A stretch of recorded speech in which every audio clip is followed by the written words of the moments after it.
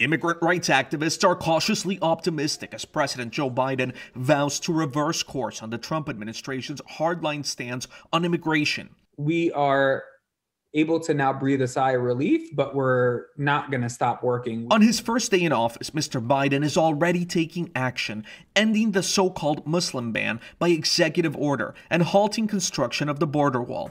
But the administration's biggest challenge is a proposed immigration bill with a pathway to citizenship for 11 million undocumented people. The president's priority reflected in the bill are to responsibly manage the border, keep families together, grow our economy, address the root causes of migration from Central America. Stephen Miller, the architect of much of former President Trump's immigration policy, blasted Mr. Biden's plan, tweeting, "Today, Biden pledged to be a president for all Americans. It's unclear how all Americans are served by opening travel from terror hotspots, proposing a giant amnesty, or halting the installation of security barriers along the southwest border."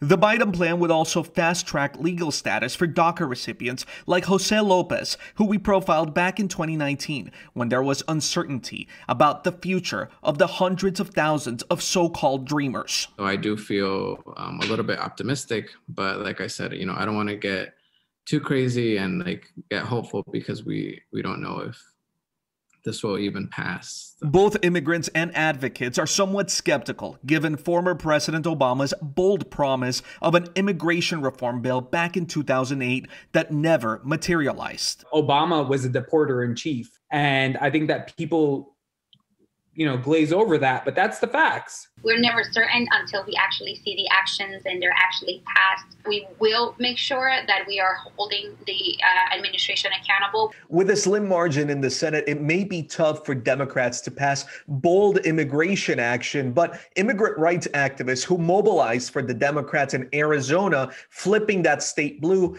and also mobilized for the Democrats in Georgia earlier this month, they feel anything less than bold action is unacceptable. I'm Christian Benavides, Pix 11 News. All right, Christian, thank you.